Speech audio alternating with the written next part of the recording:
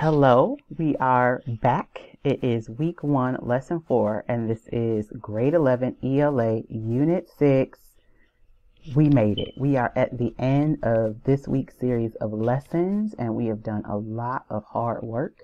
I'm Elisa Ruffin with Leading Educators. I've been walking you through the first week of lessons for unit 6. So let's take a look at what we've been doing so far, shall we? So day 1. Again, vocabulary, summary, reflection. Day 2, we did a close read. We talked about the theme. You did some artwork. Day 3, you did some analysis, responding to questions, rewriting the ending. And now we're on day 4. We're going to be talking about analyzing craft and structure. And you're going to be looking at responding to a prompt, using a quick write, and giving some advice to authors. So we're going to start with our riddle first before we launch really deep into this analyze craft and structure, but let's get those brains going today, shall we? All right, so you know what we do every day. We make sure that we get going with this riddle. So today's riddle is as follows. I'm giving you a minute to gather your people around in case this has become a thing for you. I really hope it has been, because it can be fun. All right, ready? Here we go. What has to be broken before you can use it? Now, this is one of the shorter riddles, actually the shortest one all week, and yet not as obvious as you think. What has to be broken before you can use it? Take a minute, pause. Here comes the spoiler and the answer. An egg. All right. Now, you may be thinking, well, if I boil an egg, I don't have to break it. But you have to break the shell even when it's done. Nobody's eating an eggshell. So yes, you have to break an egg before you can use it. That is our riddle of the day, ladies and gentlemen. The last one for this week. So next time we're together, it may be a riddle. It may be trivia. Either way, it's going to get you thinking. So moving on, what you need for today. You need your Old Man in the Bridge text. You need your learning packet. You need the lesson 4 note catcher. This time, though, you're going to need, in addition to today's note catcher, your annotations and note catchers from days 1 through 3. They're going to be tremendously helpful, so make sure you have those handy. A pen or pencil and a smartphone or device is optional as usual. Our lesson 4 overview, again, we're doing analyze, craft, and structure. Our targets for today, I can explain how the author uses descriptive language and dialogue to help the plot, characters, and themes of the story. All of those things are things you've been annotating, which is why I tell you to go get your annotations from a couple days ago. I can describe the impact that the author's representation of the characters in the story has on the reader. Again, you've been comparing and contrasting author's representation in your activities. You're going to reread, probably skim at this point, Old Man at the Bridge. Your think activity is a question. What has reading this story taught you about how a fictional character or characters respond to life-changing news? That question should seem familiar from day 1. It's one of those guiding questions for the entire unit. So we're not just talking about stories and plots. We're talking about how stories in general, fictional and non-fictional characters, respond to things. Remember the idea of the human condition. So you're going to talk with your family member, caregiver, or friend about specific examples from the story that support your answer from the think section. So if you're thinking about how characters respond to life-changing news, provide some specific examples in the text. By now you should be used to me saying that. In the right portion of this particular lesson, you're going to write a 5 to 7 sentence response to the prompt, what has reading this story taught you about how a fictional character or characters respond to life-changing news? That should sound familiar because you just had that discussion with someone in the talk section. And then finally, as a close, you're going to reflect on what makes a fictional character believable and realistic.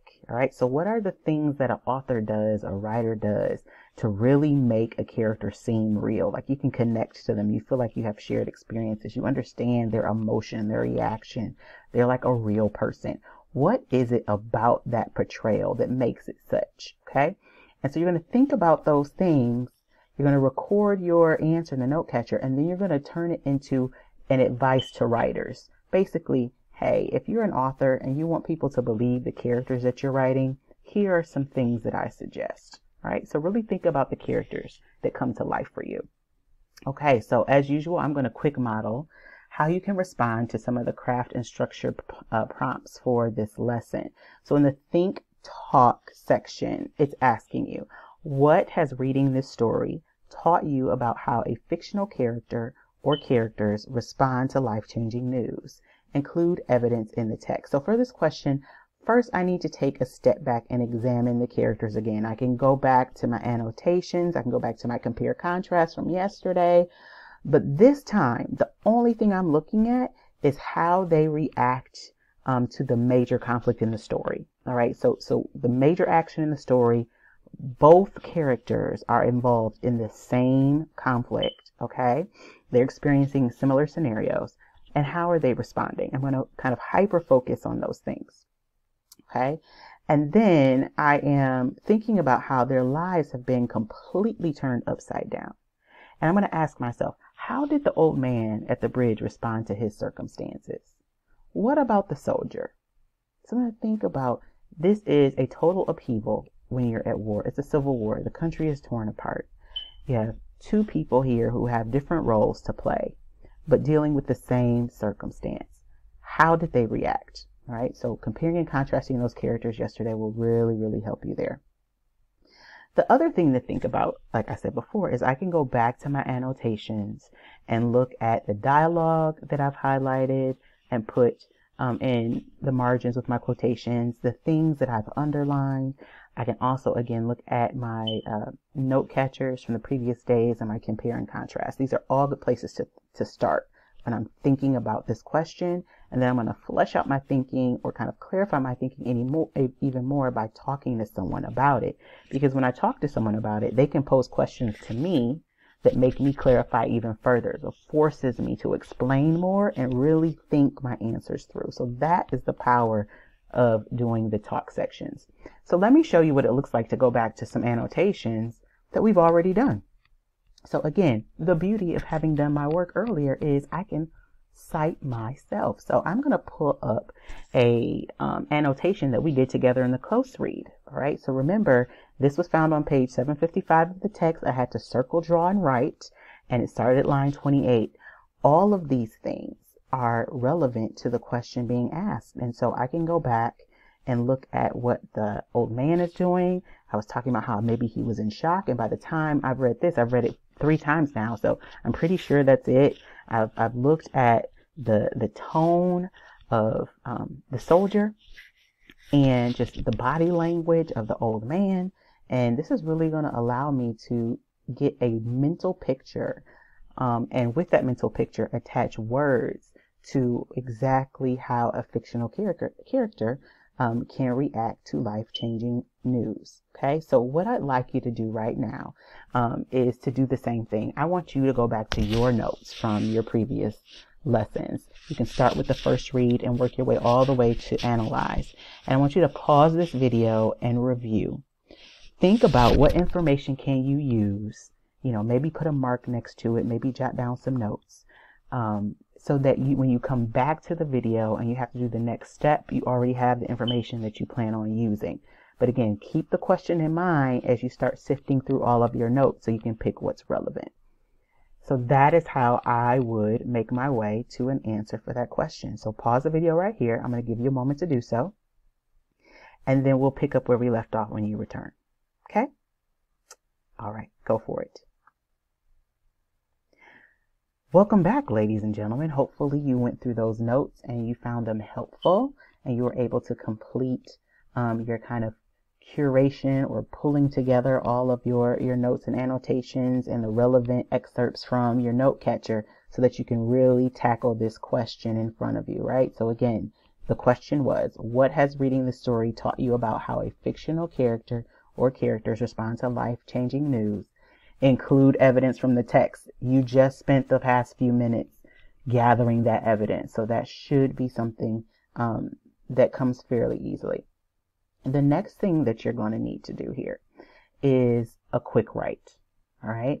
This is the write section of your lesson plan today.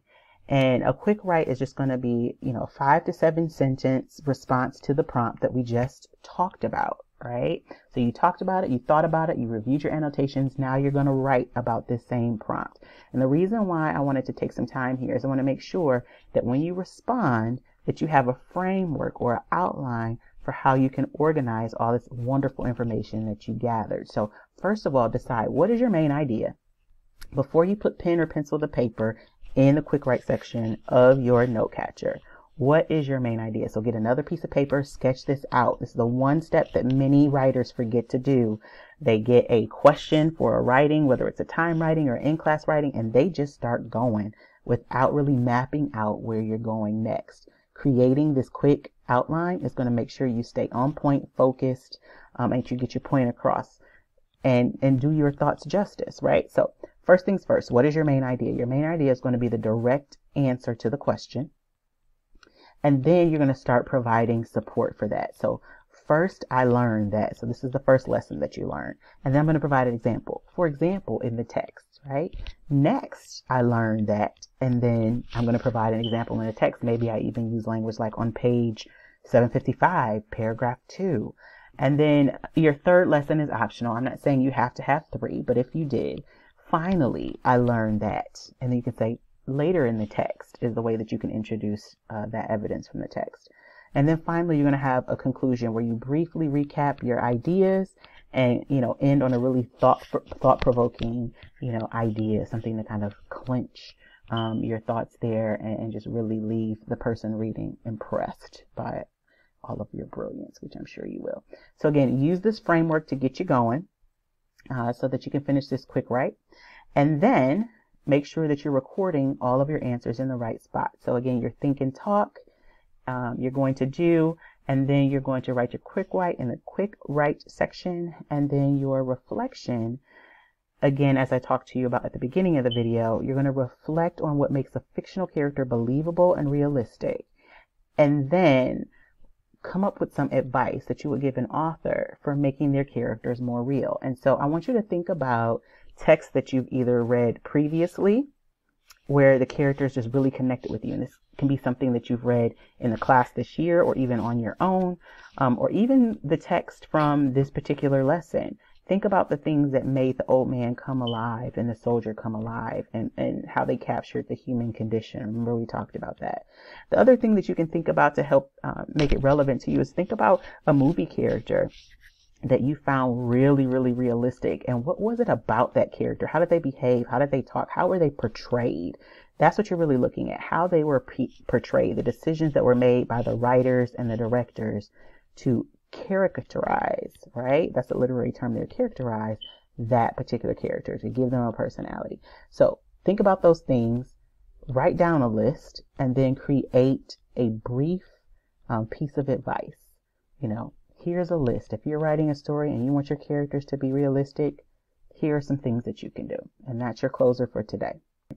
So we've come to the end of week 1, lesson 4. Bravo. And we are at the end of Old Man at the Bridge. When we come back for week 2, we're starting a new text called Everyday Use by writer Alice Walker. If you are familiar with her work at all, she also wrote Color Purple. I'm really excited about this one. There's a lot of really great stuff to talk about that I know all of you guys are going to identify with, and looking forward to the thoughts that you have about those things. So in the meantime, do that extra work, do those remaining activities, and finish strong. You're going to be great.